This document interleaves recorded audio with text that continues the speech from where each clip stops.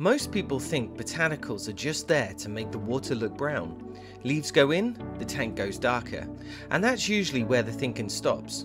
But in real Blackwater habitats, botanicals aren't decoration, they're chemistry, they're biology, their behaviour, and without them, Blackwater simply doesn't exist. But here's the fun bit. In the wild, if you remove leaf litter from Blackwater rivers and forest streams, those systems would stop functioning. The chemistry would change, the microbial life would collapse, the food web would shrink, and the fish would lose the very environment they evolved inside. So today, I don't just want to show you what leaves or pods you can use, I want to explain what botanicals actually do, why they work, and why Blackwater aquariums feel incomplete without them. So like most people, I thought something was wrong the first time I let leaves break down in my tank. The water got darker and all this mold started building up and the substrate looked really messy. And everything I'd learned before told me that I'd failed. Clean tanks were supposed to look clean, right? But when I started studying natural Blackwater habitats, I realized that what I was seeing wasn't neglect, it was actually ecology. Blackwater environments aren't powered by filters or loads of water changes, they're powered by slow decay. Leaves fall in, soften, break down, and quietly feed the entire system. And once I understood that, my whole approach to Blackwater aquariums changed forever. Botanicals work because they release tannins and humic substances into the water. These compounds gently lower pH, bind certain metals, soften light penetration, and create the tea-coloured water we associate with Blackwater. But the more important effect is biological. As botanicals break down, they release dissolved organic carbon. That carbon feeds heterophobic bacteria, which processes waste, stabilizes nutrients, and form the base of the microbial food web. In other words, botanicals don't just colour the water, they feed the system. Most people don't realise this, but Blackwater stability doesn't come from removing waste quickly, it comes from processing waste slowly and evenly. This isn't just observation either. Studies published in journals like Freshwater Biology and Hydrobiology show that leaf litter is the primary driver of microbial respiration and nutrient cycling in Blackwater rivers. Research into Amazonian floodplain systems has shown that dissolved organic carbon from decomposing leaves directly increases bacterial processing while stabilizing nitrogen availability in low nutrient waters. So in simple terms, more leaf litter creates more biological stability, which is exactly what we try to recreate in our aquariums. That's why Blackwater tanks feel calmer when they're built properly. Nothing spikes, nothing crashes, everything moves slowly. Blackwater isn't about control, it's all about momentum. You can also forage for leaves yourself. I do it all the time, but you have to be sensible. So stay away from things like dog paths, stay away from roadside trees, stay away from areas that could be sprayed with pesticides or weed killer. Woodland paths, forest floors, and clean natural areas are always safer choices. And if you're unsure, don't use it. No leaf is worth taking the risk. Also, make sure every item that you put in is completely dead, and if you're unsure, do your research, because some items, like pine cones for example, can leach poisonous toxins. Now, people always want a list of leaves. There's Indian leaves, almond leaves, oak, beech, magnolia, guava, sycamore.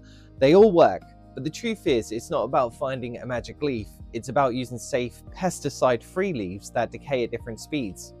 Some soften in weeks, some last months, and that overlap is exactly what you want. Different decaying speeds means the system never runs out of biological input. The tank stays alive instead of relying on one big event, such as putting all your botanicals in at the one time. And it's not just leaves you can use. Seed pods, husks, palm shells, bark, alder cones, and even banana stems all play different roles. Some break down slowly and provide long-term structure, while others break down fast and refresh bacterial activity. Banana stems, for example, soften quickly and release nutrients fast. Yeah, they don't last as long, but that's exactly why they're useful. They kickstart the microbial growth and refresh the system biology. They in turn create biofilm, that fluffy white stuff you might have seen, which is a great food source for your animals. And most people freak out when they see this. I did too, but once you understand its benefits, it's great to see. Blackwater works best when materials decay at different speeds. People always ask me, why should we boil botanicals? It's not to sterilize them completely, it's to remove surface contaminants, soften the structure and help them sink. It also reduces the initial tannin dump so that you get a more controlled release instead of a sudden shock. And also, due to seasonal changes, leaves could contain more sugar when collected, which in turn will leach into your water, causing bacterial blooms. Boiling also doesn't remove their benefits, it just makes them safer and easier to work with. And a top tip is to make sure you boil them for around 40 minutes and then pour all that water out, rinse them and then put them into your tank. One of the most surprising things for people is that established Blackwater tanks with heavy botanicals often need fewer water changes. And it's not because waste disappears, it's because it's processed more evenly. Organic acids bind compounds, bacteria spread nutrients, processing across a longer time, so nothing spikes so suddenly. So Blackwater tanks don't stay clean by being sterile, they stay clean by being biologically busy. So one of the biggest changes botanicals create is behavioural.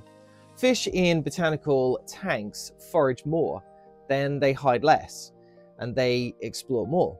Schooling becomes tighter, territorial behaviour becomes calmer, and shy species come out sooner and stay out longer. That's because botanicals don't just change the water chemistry, they change how safe fish feel inside the environment. Multiple studies measuring cortisol in fish show lower stress levels in low light tannin-rich waters. So think of it this way, botanicals and substrate are both trying to do the same thing, feed bacteria and stabilize the system biologically. One works from above, the other works from below, and neither replaces the other, they simply support the same process. And there isn't a right or wrong way here, they are just different biological approaches. Most people think botanicals dirty a tank, but in reality, they're the reason Blackwater tanks work at all. So botanicals aren't just leaves in water, they're the chemistry, they're the biology, the behavior, and the stability. They're the slow engine that powers the entire Blackwater ecosystem. And here's the question I want to leave you with. If Blackwater systems are built on decay, bacteria, and time, what happens when we stop trying to control them and start trying to understand them? Because everything we've looked at in this series has shown one thing: nature doesn't aim for perfection, it aims for balance. In the next series, we're not going to ask how to build aquariums, we're going to ask why natural systems work the way they do, why fish behave the way they do, and why environments stabilize or collapse, and why sometimes the less we interfere, the more alive everything becomes.